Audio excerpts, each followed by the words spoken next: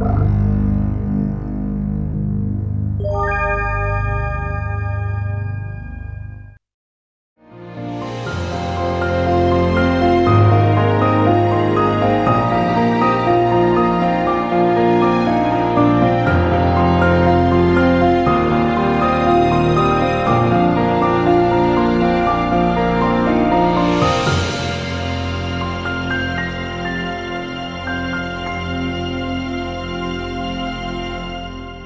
the mountain where I live in Malaysia, we have an abundance of monkeys, and I love to go for walks. It's my daily routine to go for a walk, clear my brain, and get ready for teaching.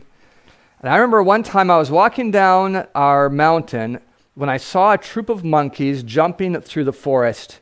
Now, maybe it will surprise you, but monkeys can jump a long way. I mean, a monkey that, well, I don't know if you can even see it on camera, but a monkey would have no trouble to jump from here all the way to the far end of that piano and even further. Monkeys can just really move. But when monkeys jump a long distance like that, they don't jump from level to level. They always lose altitude. That is, they jump and they land. But what that means, if you're into physics, what it means is that they have a vertical momentum. They're falling. And when they land on that next branch, that branch really bends. And then, if all is well, it kind of rebends, and they shake a little bit, and they're good. But it doesn't always work that way. Sometimes they land, it bends, and breaks. And when I say sometimes, I don't mean like once a week or once a month. I mean like several times a day per monkey. The jungle is just littered with broken branches just all over the place. It just happens. And monkeys don't worry about it because they never aim for the lowest branch on a tree. So when that branch bends and breaks, well, it absorbed a certain amount of their momentum. They just let go of that falling piece of dead wood and catch the next branch on the way down. And it's not a panicky situation for them. So I was watching them going. Unfortunately for the monkeys, someone was maintaining the road I was on, and as part of their maintenance, they had cut all the branches to quite a high level on the trees, on one side of the trees.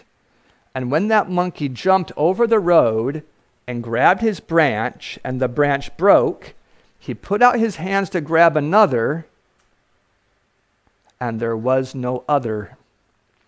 And down, down, down, down came the monkey, hitting the ground hard. And I thought he might die, maybe just be terribly injured. He didn't even take time to brush himself off. As soon as he hit the ground, he stood up and he ran to a tree and made himself safe. Now let me ask you, why would a monkey not at least take a breather? Why not at least stand there for a minute and just check for a concussion feeling? Why not just sit there and think, man, what can I learn from this? Why just get up and go? Well, you might know if you've been listening for a while, it's because we have dogs. And the dogs don't think that it's polite to give a monkey time on the ground. They figure if the monkey gets within a meter of the ground, he's fair game. And so there's no time for monkeys to sit. Well, I'm talking to you not about monkeys, but about you, because truthfully, you all are going to fall. I'm not a prophet. I'm not a son of a prophet. I just think you look mighty human-like. And so I suppose it's going to happen. Let me show you the idea in the Bible. Look at Proverbs chapter 24. Proverbs chapter 24.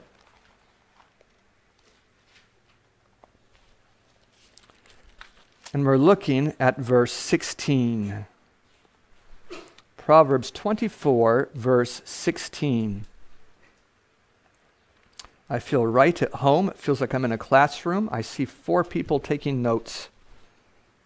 Proverbs 24:16 says, "For a just man falls 7 times and rises up again, but the wicked will fall into mischief."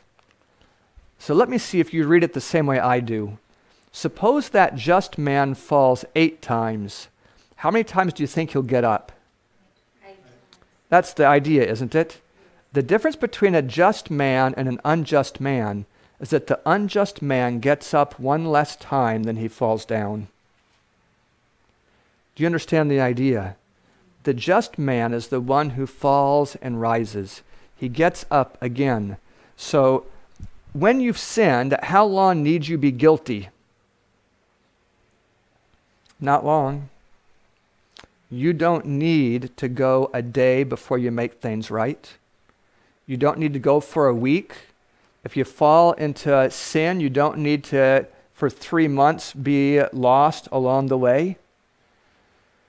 I had a student, maybe a decade ago, maybe longer, and he came to me one day and he just looked stressed and sweating. And he wanted to talk to me about something, and it shocked me. He told me that he had visited a prostitute. This was a young man studying to be a missionary. That's what he'd been aiming for 1.5 years already. He had been in the world. He had become a Christian. Right away, he had decided to go give his life into full-time ministry. He had been studying with me for over a year. But you know, in his worldly life, he had seen prostitutes. That was before he was a Christian. And just this week, he had been in town and had picked up a hitchhiker that was a prostitute. And, well, his better judgment did not keep him under control. And he ended up seeing her. And he felt so terrible guilty. He thought that he had committed something like the unpardonable sin, like he should drop out of school, like he might as well just go live a worldly life, like it was all over and done. And he wanted to know what I thought about it, but I wasn't his first stop. His first stop had been the police station. He thought maybe they'd arrest him. He was just going to confess his crime. And he told them that he had visited a prostitute, and they laughed at him. And he asked if he was in trouble, and they said the punishment for that is a sexually transmitted disease. We don't do anything about that here. You can go on your way. That was his first stop, and I was the second. His name is David. He's a missionary today. What I said to him is that just men fall. Do you see that there in Proverbs 24? Just men fall, and the issue isn't whether you fall, it's whether you get up. That's the issue. It's whether you repent and make things right. You kneel down and admit that what you did was wrong and say you're not going to do it again, or at least you choose not to do it again. You're turning away from that. Well, David had turned away from it before he came to talk to me. He had turned away from it before he went to the police station. Today, I want to study with you about mercy. Mercy is a topic that is beautiful. There's truth in it, and there's certainly an abuse of it by those who would like to turn the grace of God into an opportunity to do whatever they'd like to do. Let's begin our study by going to Romans chapter 2. Romans chapter 2.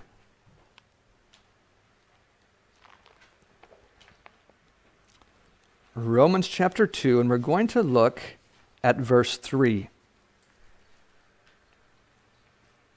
Romans 2, verse 3 says, "And do you think this, O man, the one that judges them that do such things, when you do the same, that you will escape the judgment of God?"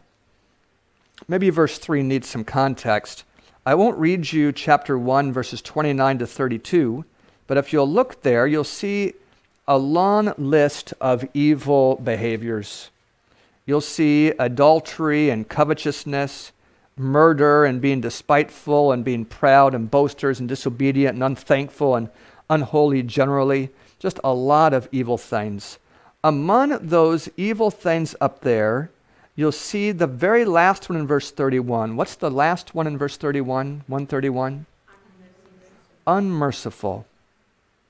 What Paul says is when you point the finger and are apt to get on someone's case and to make them feel their guilt, when you're like that, you are guilty of the same list of sins that they are. Not the same sin. They might be guilty of being an adulterer. You're guilty of being unmerciful, but it's the same category. I mean, it's the same group.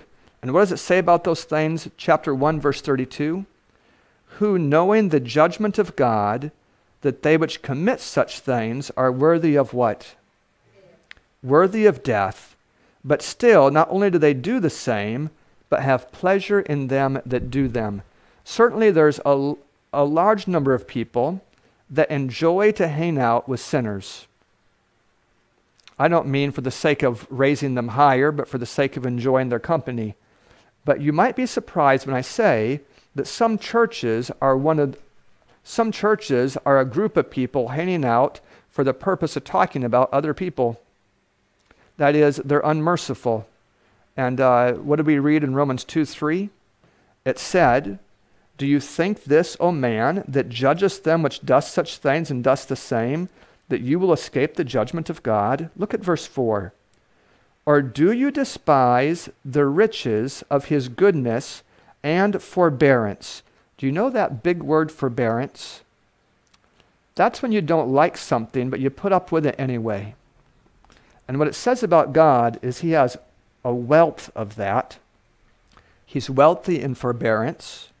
Do you despise his forbearance and his long-suffering, not knowing that the goodness of God leads you to repentance?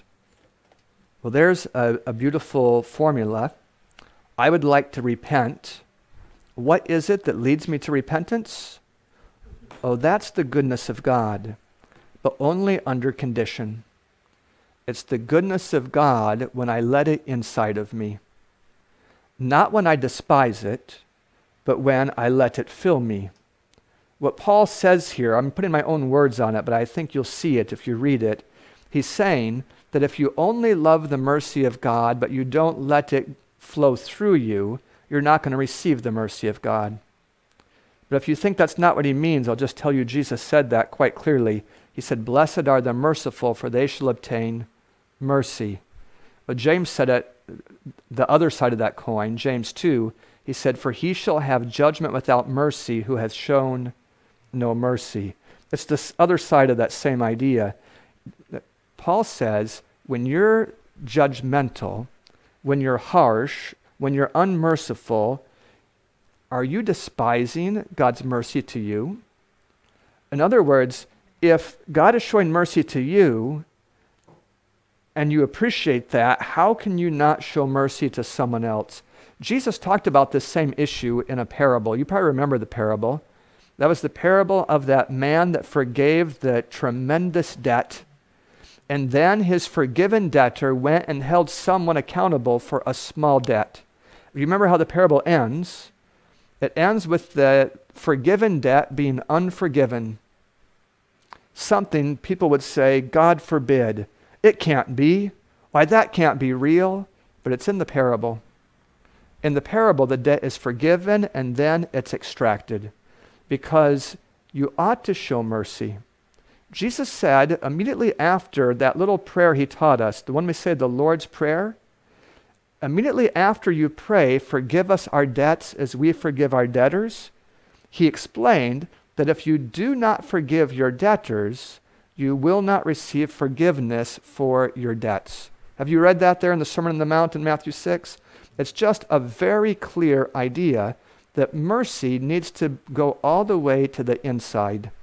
It needs to go in and be there. We can't have it just externally. In a previous talk, I was speaking about depression. And when I talked about depression, I talked about its causes and some of the triggers. And one of the triggers I mentioned is that trigger of when a child has been wronged, either by being abandoned or molested, or something related to one of those ideas. There is an early trigger that can cause decades of hurt and pain and struggle and disaster. Just a terrible thing to happen. I wish it didn't, but it surely does, and surely has, and surely is happening today somewhere in New Zealand. I want to speak a little more about what happens later in life when finally the mind is ready to deal with the trauma. What happens there is the mind, often a young lady or young man will have flashbacks at that point. Not always, but it does happen to many people. They'll end up seeing and remembering things that they tried not to think about for a long time. One thing I would counsel there, as a way of letting the mercy of God inside of you, is to begin to do what I call merciful thinking. And let me walk you through what I mean by merciful thinking. So here you have your father. Oh, let's not make him the perpetrator. Here you have your cousin. He's the one who's done something so terrible. You could think about him like this. You could think that evil, you won't think this when you're 7, but you might think it when you're 20. That evil, terrible, rotten, I just wish he would die. I hope he dies a painful death. I wish someone would just gouge out his eyes and make him feel that. You could talk that way to yourself. But let me tell you another way you could talk. You could say, if he had been raised the right way, if he hadn't had the background he had, if he hadn't suffered when he was a child, if he had had 2 good, solid parents that were just as good in the home as they were in church. I say that if, because you might think he did have 2 good, solid parents, but I'm saying you don't really know that. There's a lot of people who look better at church than they do inside the home. But if he had been raised just the right way, it's very likely he wouldn't have made the same decisions. I'm not saying when I think this way that what he did's okay. I'm not saying he shouldn't be in prison for 50 years. I'm not saying that he's not guilty. But I'm saying that there are influences that push people in a right direction or a wrong direction, and part of merciful thinking is recognizing that he wasn't born in the Garden of Eden. Do you understand what I'm saying? To recognize that there were pressures pushing him, and that maybe if all those same pressures pushed on me, maybe I wouldn't be much better than him. Maybe I wouldn't be any better than him. And just admitting that to yourself really creates a different set of feelings than the vindictive, angry, judgmental feelings that are a natural revenge effect. What I'm trying to say is mercy on the inside is so much more pleasant. Let me show you in the Bible where you can find this kind of mercy. Look at Acts chapter 3. Acts chapter 3 has an almost unbelievable verse. We're going to look down at verse 17. Acts chapter 3, and looking at verse 17. Let's start in verse 16, just because it's good for us. And his name, that is Jesus, through faith in his name, faith in Jesus, has made this man strong. You might remember the man, the one that begged for a long time there in the porch of the temple, whom you see and know. Yes, the faith which is by Jesus has given this man perfect soundness in the presence of you all. That was a hard thing to say to the Jews, but he finishes it. Look at verse 17. And now, brothers, I know, that's what what means. It means know. And now, brethren, I know that through ignorance you did it. Not many of us would be so nice as to say that. I know that you killed Jesus through ignorance. I mean, if you were one of the apostles, you might be inclined to say it different. I know that you watched his miracles for 3.5 years. You never caught him doing anything wrong. I know you sensed the power of the Spirit on your life when you heard him speaking, and you still killed him. Do you hear the difference between these two? But what Peter says is, I know through ignorance you did it. But certainly we would not go the second mile that he does in verse 17. He said, as also did what? Your rulers. We would not give the mercy to the rulers like that. Why, anti-Semitism has often grown 1,000 years or 1,500 years or 2,000 years after the death of Jesus because of this grace not even existing today. That is, here's Peter saying, I know that you personally did it in ignorance, and your rulers personally did it in ignorance. And here's the anti-Semite saying, your great-great-great-great-great-great-grandfathers did a terrible, wicked thing, and you ought to suffer. Do you hear just the direct opposite in those two ways of thinking? One is merciful thinking, and the other is judgmental thinking. Judgmental thinking is really self-disastrous, because he shall have judgment without mercy who hath shown no mercy. But merciful thinking is powerful. One of the shocking things in Acts is this beautiful phrase, a great company of the priests believed. Has anyone here ever read that in the book of Acts that can witness that it's there? Well, that's just amazing. And what you're reading here in Acts 3:17 is part of the formula that leads to that beautiful result. It's a different way of thinking. I know through ignorance. Well, what does ignorance have to do with it? We'll come back to that, but look right now at Titus chapter 3. Titus, all your T's are together, so if you find Timothy or Thessalonians, you know you're close to Titus. Titus chapter 3, and we'll come to verse 3, a verse that helps us understand how practically to relate to fallen people. For we also ourselves were sometimes foolish. Have you ever met someone who's foolish? Someone who's like disobedient? Someone who's deceived? What about someone who's serving their lusts and their pleasures, or a variety of pleasures and lusts? Have you ever met anyone like that? Listen to how Paul describes himself, you and I.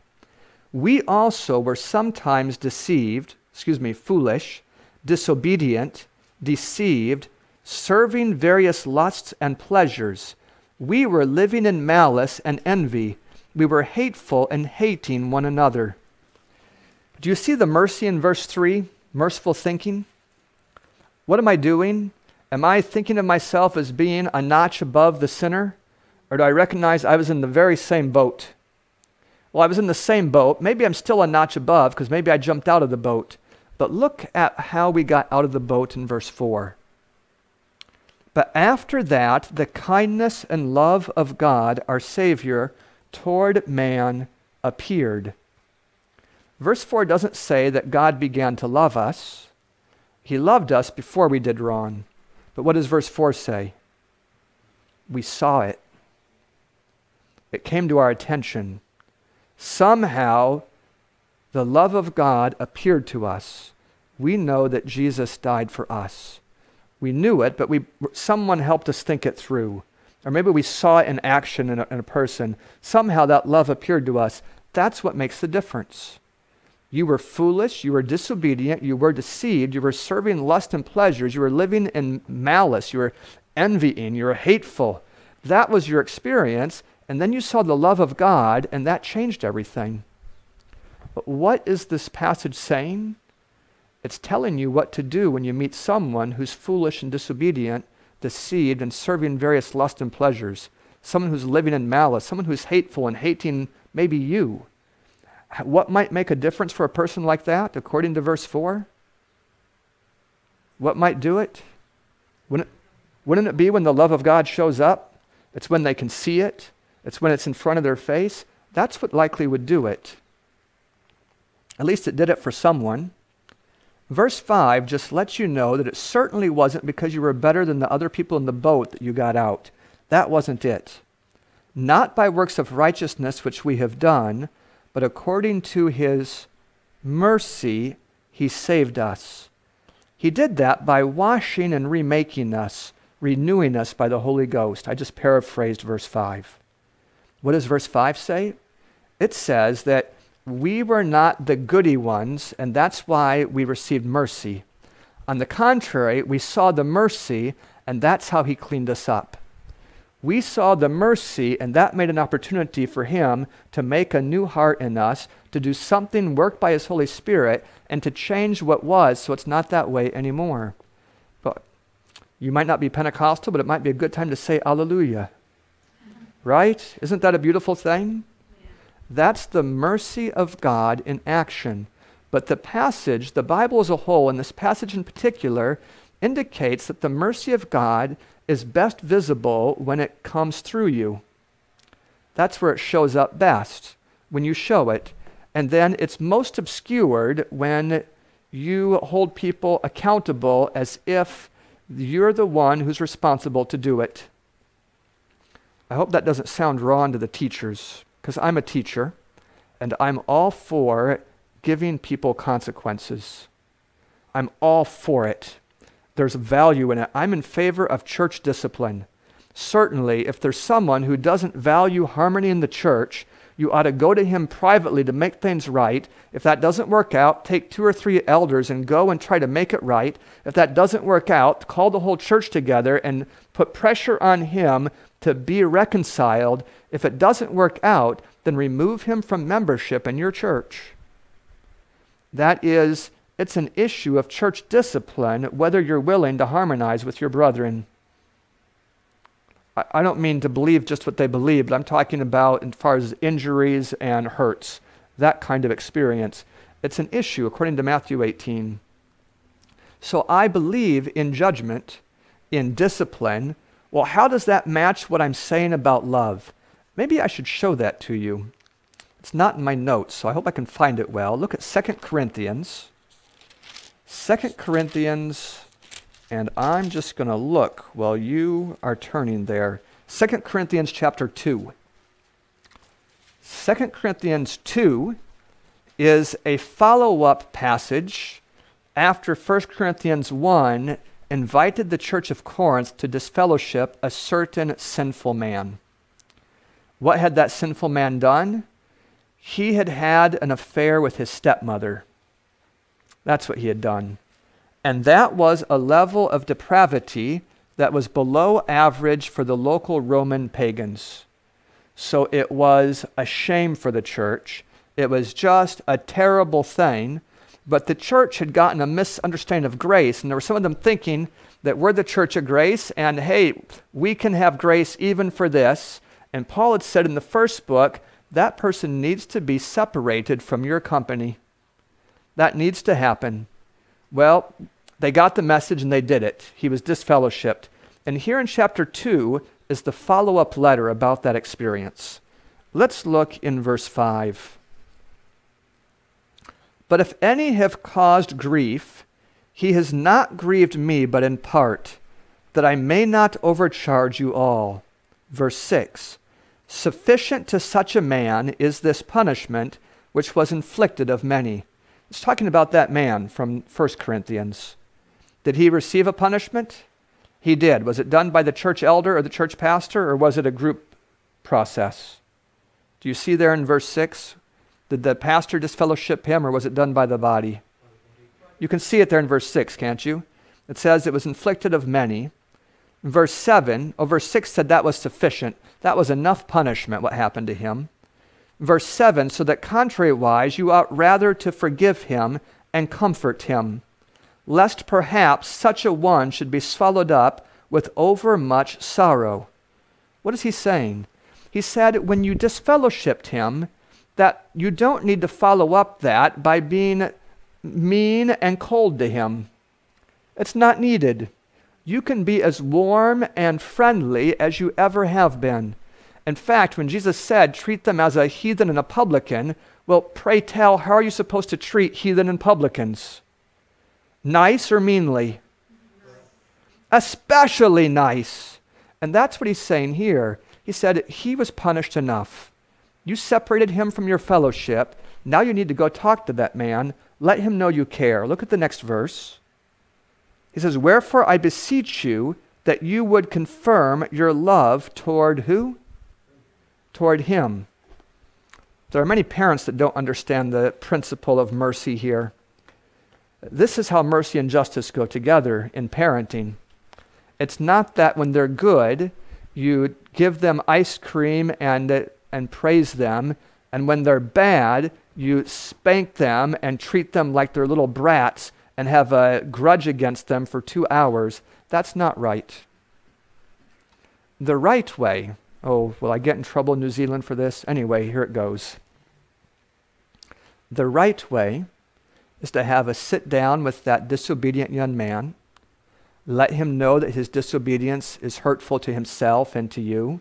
Let him know that it must not continue, and consequently, to help him remember, you're going to inflict pain on him. To let him know that you don't hate him, or even you're not even angry at him. Make sure you're not angry when you say it. You shouldn't be angry when you talk to someone about something like this. If you're angry, wait till later. You can't be angry when you do this. And then let him know you're going to cause him some pain as an effort to help him, and then cause him some pain, preferably on the hind end. I'm not saying you smack him in the face or nothing like that ever, but you shouldn't be angry. You shouldn't be out of control. When you end up giving him his punishment, then the model you just read here in 2 Corinthians 2 is that's a good time to confirm your what? It's a good time to confirm your love, to let him know that you certainly do care, you still care, you do care. And if we disciplined that way, I know it would work out better than the two options that are normal. The two normal options are A, just never ever spank and just let them get away with things until you're just so angry that you scream at them and tell them, don't! I'll kill you if you do that again. Of course, we don't mean it. We're not going to do it. But we scream, and they realize they don't want to do, and they stop for a while. That's one method. The other method is when they do something wrong, we stop them, we blow our top, and we're angry while we hit them. You know, both of these, A and B, produce rebellion. They both create deep-seated, angry rebellion. B is a little more tricky that way. If you're very consistent in your angry, painful punishment, you could create well-regulated soldiers for a few years. But somewhere around 16, 17, or 18, the mirage of you having a good family is going to disappear. And they're going to look like a bunch of crazy runaway kids. I mean, they're just going to burst all bonds. But don't kid yourself, they didn't become rebellious at 17. They were rebellious at 7. They were just afraid to show it. What I'm trying to say is that the Bible presents a program of discipline that is very effective. Oh, let me honor my father for a minute. My father, I don't expect to see him in heaven. He never persisted or tried to live a life of faith as far as I can tell. He was an addict to sin and several types of sins all through his life as long as he could be. But my father got discipline right. He got it right. He did it properly. And it made it easier for me to submit to the Lord Jesus when I came to understand what was true and best. I think here in New Zealand, if parents got the discipline thing right, correct, if I had to choose between A and B, I don't even know if, I think I would just panic and ask for another choice. They're just both so terrible. I'm just pleading with any parent who sees this to recognize that what your children need is love and correction, not one at one time, one at the other. They need them both at the same time. They need them together. Parents, yes. Teachers also. Teachers, it's not right that you treat the obedient scholars as if they're your best friends and the irritating scholars as if they're your enemies. It isn't right. You just have no idea what you're doing when you do that. You're making a big mess for yourself. those students that are a little irritating have such potential with proper instruction and warmth and kindness, why they even crave, they will never tell you this, but they crave warm-hearted discipline. That's what they crave. That's what they hunger for, is a little bit of warm-hearted control and consequences and love that follows punishment. But what they often get is they get ignored, harsh! And you know, it doesn't do it for them. So I've maybe talked about this long enough. I hope that someone understands. Merciful thinking, we talked about it already, but let's remember again Luke 22:34. I think that's where it is. Let's look it up because I'm not sure that's exactly the right place. But I think that's where Jesus said, "Father, forgive them because they know not what they do." I'm feeling nervous that won't be the right place. Oh, that's not the right place. So I don't know where it is, but you know it's in the Bible anyway, don't you? Jesus, it's 23:34. What you had there is just bad handwriting that got the best of me. Luke 23, verse 34. Then said Jesus, "Father, forgive them, for they know not what they do." Did they know they were killing him? Well, they knew that. Did the leaders know that they weren't following the protocol of Moses properly? Yeah. They knew that much, for sure. Did they know that they had never caught him doing anything really wrong? Yeah. I guess I'm saying that there were lots of things that they knew. But Jesus, right here he's actually speaking about the soldiers that are parting his garments. Jesus wasn't inclined to remind the Father of how guilty people are. He really was trying to do it a different way. He was trying to excuse them. And you might be thinking, no, he's not trying to excuse people. That's not the way Jesus is. But I'm telling you, yes, it is. Look at Romans 11. Romans 11. We're going to look at verse 32. Romans 11 and verse 32.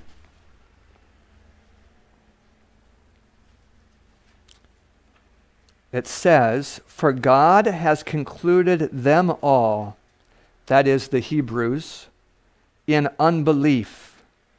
Why would he say they were all unbelieving? Notice what it says, "for the purpose so that he could have mercy upon all." Maybe that's a curious idea to you. Let me explain it to you. Back in Numbers, it's in Numbers 15, God addressed the question of presumptuous sin. What to do when someone knows what's right, they just brave the consequences, and they go and do the thing that they know they shouldn't do. Adultery's that way, by the way. When you're married and you commit adultery, that's a presumptuous sin. You know. That's why the Bible treats it so strongly. Presumptuous sin in Numbers 15, there's no sacrifice for presumptuous sin. When a man just goes forward like that and does what he knows he shouldn't do, God says he needs to be cut off from his people. In Numbers 15, when that happens, when that command is given, in the very next verse, they catch an Egyptian man who is disregarding the Sabbath command openly and flagrantly. He's picking up sticks, getting ready, gathering wood for a fire. And they arrest him, and they go to God and ask, what should be done with this man? And God's answer in that particular case is that he should be stoned. Well, you might say, what? Is breaking the Sabbath something to be stoned for? Oh, let me tell you, it's not about the Sabbath. It's about presumptuous sin. It's about fragrant rebellion. It almost sounds like good-smelling rebellion. I think I'll just say it's about serious rebellion. That's what John speaks of when he says there's a sin that is unto death. I do not say you should pray for it. It's that, presumptuous sin. That is a serious thing. When you're interceding for people, you really aren't praying that God will let them into heaven as they are. That's really not the nature of intercessory prayer. What you're praying is that God will extend more period of mercy and peace to them so that they have an opportunity to make things right. Just so you understand what we're praying for. So here in Romans 11, God could relate to the Jews as if they're stubborn, stiff-necked rebels. That is, he could treat what they're doing wrong as if it was presumptuous. But if he did, they would end up sending away their day of grace in short order. I mean, it wouldn't take long for you and I to be hopelessly lost if every time we did something when we knew better, God treated us as if we were in open rebellion. So what does the Lord Jesus do as judge of the earth? He doesn't owe it to us, but out of great kindness, he says, they don't really understand. They don't really believe what I've said about how serious this is. They don't really believe how solemn and how deep are these commands. He counts us as if we're in depths of unbelief. And why does he do it? To give us mercy. To give us more time. Let me show this to you elsewhere, because maybe it's kind of foggy to you. Look at 1 Timothy chapter 1. 1 Timothy chapter 1, and we're going to start in verse 12. 1 Timothy chapter 1 and verse 12. And I thank Christ Jesus our Lord. When you see the word Christ, you might want to try this for a week or two. You might want to try replacing that word with Messiah. Because when you use the phrase Jesus Christ all your life, you can begin in your mind to relate to the word Christ as if it's part of his name, when really it's not his name, it's his title. And just to save yourself from misunderstanding, you might just want to say Jesus the Messiah, or the Messiah Jesus. I'm not telling you you have to do that, but just that when you see Christ, that's what it means. The anointed one, the Savior.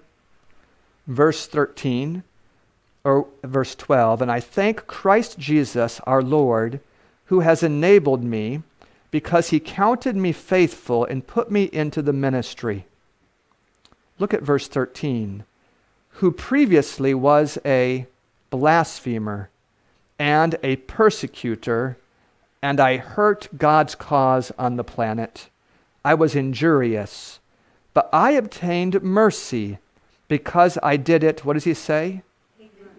Ignorantly in unbelief. Why did he receive mercy? That's the kind way God related to it. I mean, God didn't have to treat him that way. He certainly had access to some light. Paul had lived at the same time as Jesus. He had been alive at the same time Jesus was on earth. He heard stories and he had some access. So if God was interested in catching him in guiltiness, a case could have been made against him. Do you hear what I'm trying to say? There could have been made a case, this evil, injurious, blasphemous crook, he turned away from the light. Whenever it shone his way, he looked a different way. He doesn't deserve any more chances. God could have done that, but he didn't. God was looking for a way to be merciful, so he said to him, Saul, Saul, why do you persecute me? And that showed the ignorance, because Saul said back to him, who are you, Lord? You remember that? Look at verse 16. Howbeit for this cause I obtained mercy, that in me first Jesus the Messiah might show forth all long-suffering, for a pattern to them which should hereafter believe on him to life everlasting. Did you know that God chose Paul to help you? That God chose Paul first, a man who was very, very naughty, and he chose him first and showed him mercy. And what was the purpose of that? To encourage you when you realize how naughty you've been. That's what it was for, is to end up showing you that he can show mercy. That's why he got it. Isn't that beautiful? Mercy is beautiful. It's about as beautiful as things get. You might even say Maybe you've heard it as a song, Micah 6:8. He hath showed you, O man, what is good. And what does God require of you? But to do justly, that's the 10 Commandments. What's after that? And to love mercy. We could have a whole sermon also on what it means to walk humbly with your God, but I'm talking right now about mercy. Do you see in Micah 6:8 it's required? That God wants us to live in a way that makes his mercy apparent to others.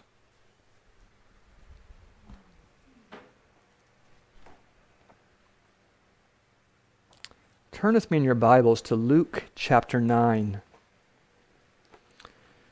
Luke chapter 9 is where Jesus first sends out the 12 disciples. Someone asked me off camera recently whether I send my students out to do mission work in twos. And I said I send them out singly to labor. And I could see in the eyes of the someone a thought like, but Jesus said by twos. Well, I just want to show you some things here. Luke chapter 9 and verse 1.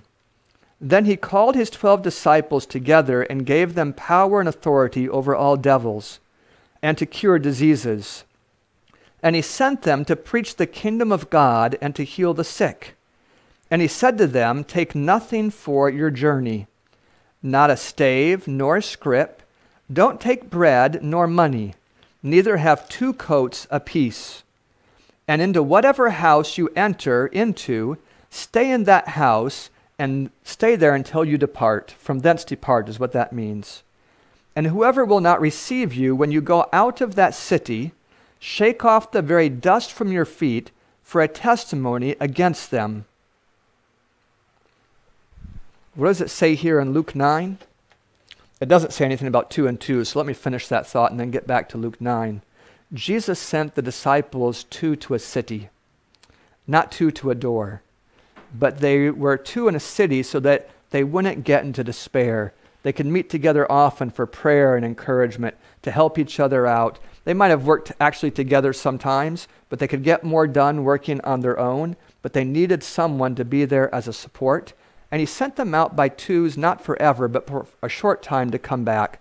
It was part of their training.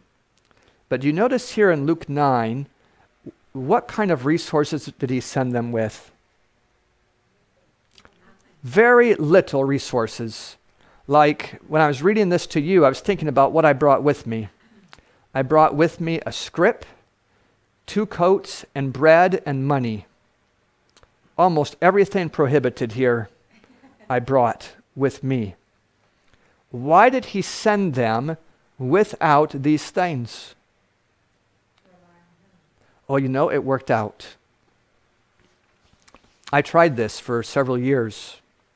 I just decided to just live on donations. I lived that way for 5 years. Partly I live that way even now. And I'll tell you, it just worked out. Never lacked anything. I wasn't employed by anybody. But I found that when Jesus sends you out, he also makes sure, he doesn't make sure you have a mansion, but he makes sure you have nutrition and that you have clothes. That's what he makes sure. And if you have that, you can be content. So he sent out the 12 here in chapter 9. Look now to chapter 10. Chapter 10 is where he sends out the 70. Luke chapter 10, and we'll start in verse 1. After these things, the Lord appointed other 70 also, and sent them 2 and 2 before his face into every city and place whither he himself would come. So do you see that the 70 were doing groundwork for Jesus? They were doing prep work. I have worked with Amazing Facts for a while, and helping them start schools around the planet, and I wore myself out that way, and that's why I had to stop. But what I found is that many people go into a city to try to attract people to the gospel without doing any previous groundwork there. And I just want you to see here in Luke 10, that's not the model that Jesus followed. That Jesus, before he went to the city, he sent some people there to be working. and they were doing medical missionary work. That is, medical and missionary. They were helping people where it counts, physically, helping them spiritually, meeting their needs. That's the work they were doing. Then Jesus came later. I think it's a good system, but let's read on, verse 2. Therefore he said unto them, the harvest truly is great, but the laborers are few. Pray ye therefore the Lord of the harvest that he would send forth laborers into his harvest. Also I must preach about verse 2. You might imagine it, but it's not so that Jesus said, the laborers are few, therefore work 24/7. Is that what he said? Jesus never laid a heavy burden on a man. He never laid a heavy burden on someone. If you have a heavy burden, you probably picked it up as a volunteer. But Jesus said, my burden is light. You know, it's easy. My yoke is easy, my burden is light. I don't mean that it's just a breeze to do the work of God. Sure, there is labor, there's work, there's stress, but it's not crushing. You could do it year after year, from the time you start working to the time you need to retire. You could do it the whole time and you'd be okay. But some people take on work that isn't at that level. Do you know anyone who takes on work at a higher level than that? If you take on work at a higher level, what you end up doing is robbing the future for the present. You end up wearing yourself out and then you can't do anything. So let me just preach and say that according to Jesus, if you don't see enough laborers in New Zealand, the solution is not overwork, it's more prayer. What you're praying for is not that you'll be able to recruit more workers, but that he'll send more workers. I don't mean that you shouldn't try to recruit them. Please do. But I mean you can't take that burden on you. If there aren't enough workers, you can't blame yourself for that. What's the prayer? You're asking him to send forth more laborers into the field. That's his work, to send the laborers. While Jesus was here, there were no laborers for India or Malaysia or New Zealand. There just weren't enough. So he just covered Judea because that's what he could man, and that's what he could cover well. Luke chapter 10, looking at verse 3.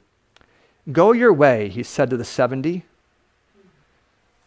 Part of me wants to preach on that too, but I won't take long. One of the biggest hindrances to winning souls is not getting started. One of the biggest hindrances to helping people learn the truth for this time is making plans about how to do it. I don't mean an hour of planning, but I mean planning, meetings, planning, meetings, planning, meetings, meetings, plannings, plannings, meetings, meetings, plannings, trainings, plannings, training, training, planning, planning, training, training, planning, planning, praying, but not ever doing anything. That is just a mess. That's kind of like someone who just eats and eats and eats and eats and eats and eats and eats and thinks they're going to get muscles. Right? So what did he say? Go your ways. Go your ways. Behold, I send you forth as lambs among wolves. Carry neither purse nor scrip nor shoes. Salute no man by the way. And into whatever house you enter, first say, peace be to this house. You know, it's the same thing he said to the 12. Jesus sent the 70 without anything.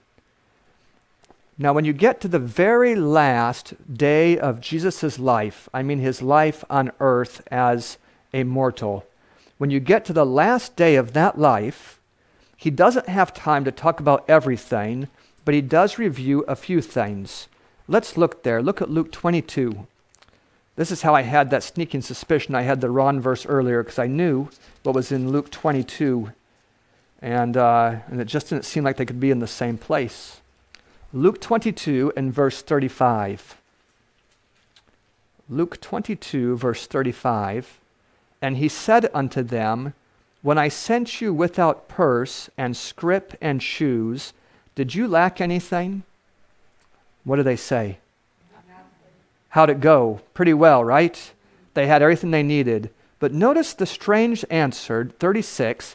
Then he said to them, but now he that has a purse, let him take it, and likewise his scrip.